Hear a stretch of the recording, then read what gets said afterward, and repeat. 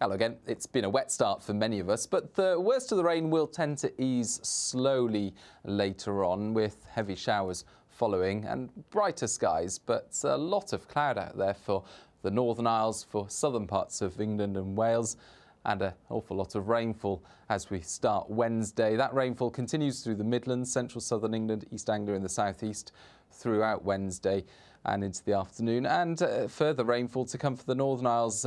Strong wind, gales, but those gales do tend to ease later on. In between, there will be some breaks in the cloud, but also frequent heavy downpours, some hail, thunder, some snow over the hills. By the middle of the afternoon, the wet weather becomes confined to East Anglia in the far southeast, and here it's going to feel cold, 5-6 degrees or so, and it will also feel cold for Shetland, where the rain increasingly turns to snow in places, 2 or 3 degrees here.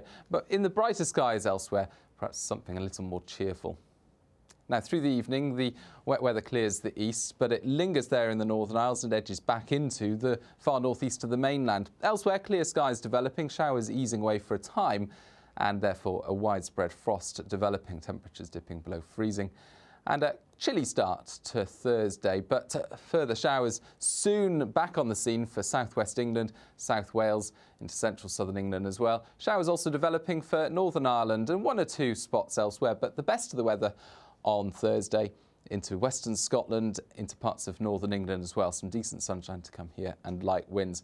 Not so pleasant in the far northeast, where here we've got the rain continuing and some hill snow, as well as a strong wind. Feeling cold in the northeast, but feeling a lot more pleasant elsewhere with any sunshine.